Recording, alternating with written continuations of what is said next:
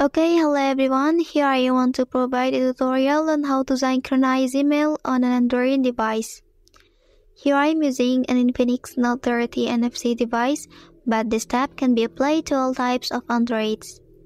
Before going to the tutorial, please click subscribe for more information.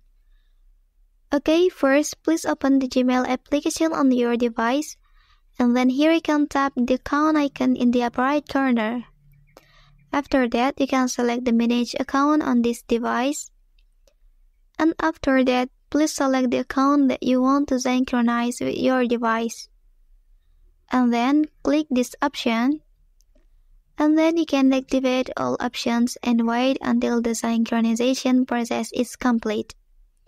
And then your email account was successfully synchronized with your Android device. Meet the tutorial on how to synchronize email on an Android device.